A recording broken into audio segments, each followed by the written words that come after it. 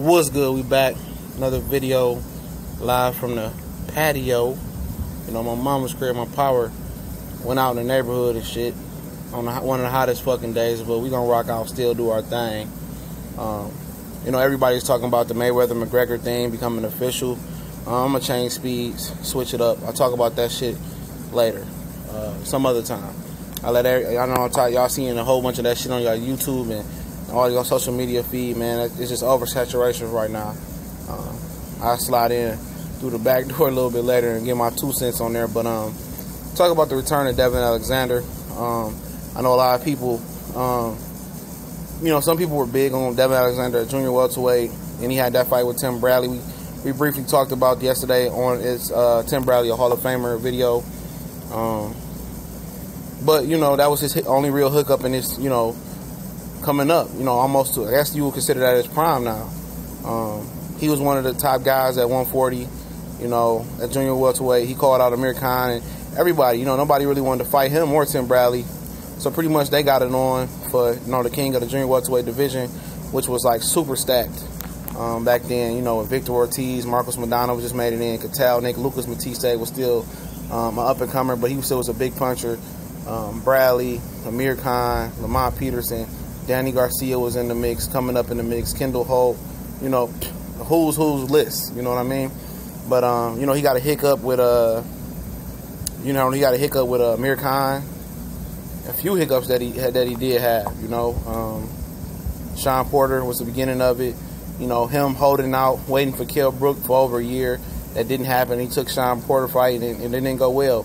Well, if you didn't know, you know, Kevin Cunningham and Devin Alexander, they moved their whole training camp from St. Louis all the way to West Palm Beach, Florida, which Kevin Cunningham, in a boxing scene article that I will leave in the description, said that it was a big move for them. You know, for many reasons they moved out of St. Louis because it was too much snow in the winter and too hot in the summer.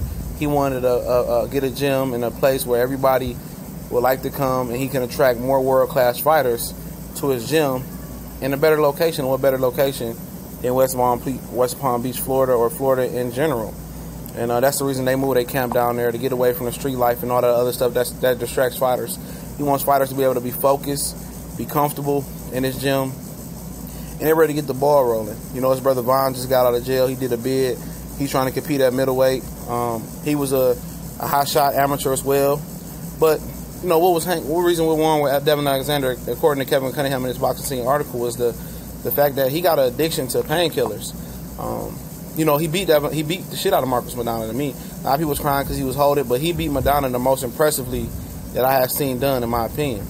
And the most cleanly I've seen done. However you want to feel about holding, who gives a shit? He beat him the best, in my opinion. But he said going into that fight that Devin had a broken nose. Thought he had a broken nose, but they chose to go in the fight. He still beat Maidana. He got checked out after the fight. He had a blood clot in his nose that he had to get removed and some cartilage. And, you know, he had never had a surgery in his life. Talking about Devin Alexander. This is Kevin Cunningham talking about the story. So they gave him painkillers, and pretty much from there, he got strung out on painkillers. He got addicted to painkillers. And we heard about Brett Favre and a host of other athletes getting addicted to painkillers, especially in the NFL. And he said he got addicted. He said it affected his performance versus, I guess, Sean Porter. He said anything after the Marcos Maidana fight, it affected his performance. Sean Porter, the Amir Khan fight, he said he wasn't explosive. He wasn't the same fighter. And you could tell he wasn't. You know, I was just thinking it was to move up in weight. But obviously, you know, this painkiller shit was real bad. And, you know, with the Aaron Martinez fight coming, he begged Devin to pull out that fight because he didn't know that he had an addiction. And he said, man, don't come back to my gym until you find out what's wrong with you. You know, Al Heyman sent him to the Mayo Clinic in Vegas. They couldn't find nothing wrong with him. And, you know, finally he came out clean to Kevin Cunningham and told him that he had an addiction, and they figured out what's wrong. You know, after the Aaron Martinez fight, I think he said they figured out he had an addiction. And, you know, before that, he told Devin that he didn't want to see him back in the ring until he found out what happened with him. But Devin played with him before the Aaron Martinez loss that he wanted to make the fight. He could have been better. He said he just didn't have it. He could tell he didn't have the stamina. He didn't have the punching power, punching resistant. He just wasn't the same fighter. He said he just wasn't the same fighter, and now he's back on the right track. He went to rehab. He's clean. It's the rebirth for him, stepping back in the boxing world. And if he's clean, he's only 30, just turned 30. Still got some prime left. and hopefully he can make some noise at 147 pounds. You know, I was a big Devin Alexander promoter, even after the Tim Bradley fought. That was in the Pontiac Silverdome. You know, HBO, immediately after that fight, HBO stopped throwing money into promoting fights. That was a fight that I really can identify that really failed, and HBO really, you know, strung back, you know, promoting, putting money into marketing and promoting. But, you know, I'm happy that he's back, and hopefully he can be successful. We gone.